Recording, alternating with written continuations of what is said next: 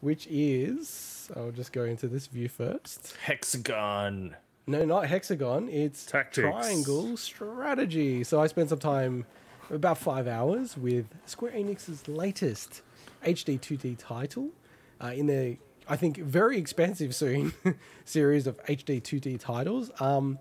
And yeah, like, it's interesting. I kind of promised that I'll be buying every single one of these HD-2D titles. I do stress that they're going to start releasing like so many of them. Yeah, and I still don't remember why you make a promise like that, but okay.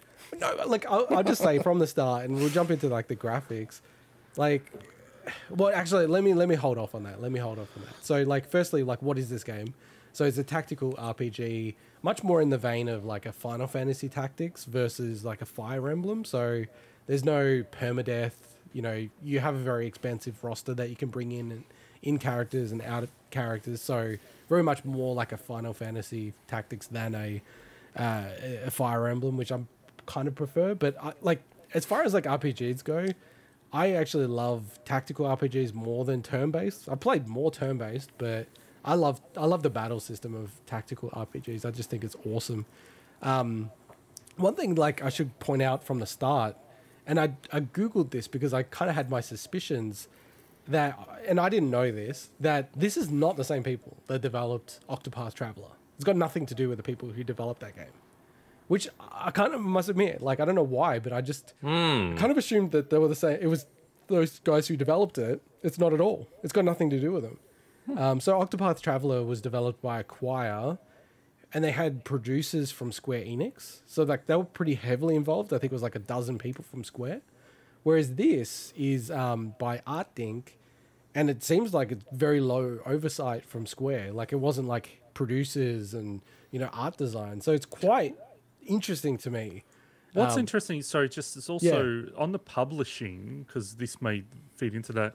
So Nintendo are the worldwide publishers, but I think Square Enix are the publishers in Japan, I think. Yeah, correct. So like, yeah, Nintendo are the publishers as so far as it pertains to the Switch, right? So like, it seems like they've funded part of this game with Square Enix, and that's happened with Octopath Traveler, which I think makes sense. If you look at the style of this game, I think it certainly would appeal initially to more Nintendo fans, and I think that strategy worked really well for Octopath. And then they went off and published it everywhere, Octopath. Like, it's on, you know, it was on Game Pass. It might still be on Game Pass. Yeah, I don't think it's hit PlayStation 4 yet, actually. I think it... Oh, because really? I think sure. I was reading a comment before, like, "Oh, bring Octopath to PS4." Oh, wow, yeah. I don't... Yeah. No, you're right. It isn't on PlayStation. I'm sure it will be eventually, but... Eventually, yeah. I highly recommend people playing Octopath. It's an awesome game. Difference to this is that's a turn-based RPG versus this tactical RPG, but I did have my suspicions that it wasn't the same people based on playing the game. So like, I'm fairly early into the game, but just like some stuff that surprised me, it's like this game is so story focused and so heavily story focused. It actually like blew me away, and I was like, is this gonna wane a bit? And I checked some of the reviews out briefly without trying to spoil myself, and like, nope. Like, it's massively like over emphasizing the story, but like, strangely enough, like, and I usually, you know, Swinny more so than Mike, like the stories in these RPGs, I'm like, whatever, I don't give a shit, right? I just play through the game. I'm actually kind of digging this story because it like taps into the shit that I like, which is, you know, strategy. Like, it's pretty dumb, right? Because you've got like 3 opposing camps. So you've got the very natural order of like rock, scissors, paper, and the story kind of plays out in that environment, you know, like warring factions, enemy of my enemy type of stuff. But I kind of like that political stuff. Like, it's clicking with me. And kind of going to the demo, there's a really robust demo for this game. Like, I don't understand people who don't play the demo before buying it. Like, you can download it right now. You can play, I think, the first 3 chapters, and your progress will carry on. So to me, it's just complete no-brainer to play the demo and get the demo. Because if the story doesn't click with you, I would not get this game. Because the story is like crazy how much it emphasizes the story versus like Octopath Traveler, for instance. Okay. In terms of the battle system, it's like, you know, very awesome but non-revolutionary tactical style battle system. very good balance of characters and like abilities. You know, focusing on healing versus like attacking, and you know the very classic sort of tactical thing of, you know, having the higher ground, being able to like take advantage of that, blocking in characters, you know, making their mobility less, picking off like weaker enemies. It's all sort of there. All the kind of traditional stuff you'd see with tactical games. The kind of call out that I do want to make to people is like the graphics. Like part of the reason why I'm gonna get these games is because like the way it looks. I love the way it looks. Looks sick. But this game is weird, right? This game is weird. So this game really suffers from dynamic resolution. So Octopath definitely looks better on PC, but it looks great on the Switch, right? It looks awesome. This game suffers way more from dynamic resolution changes.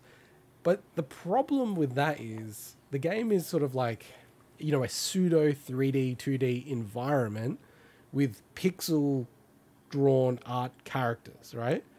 But when the resolutions are like getting cramped down so much, what ends up happening is the Switch is like what I believe is happening is like doing a bilinear filter to expand it out to like a 1080p screen, and the pixel art becomes all blurry. It's almost like, you know, like a SNES emulator that you're putting like a blur effect on. And it's sort of like, dude, this like wrecks the look and feel of the game.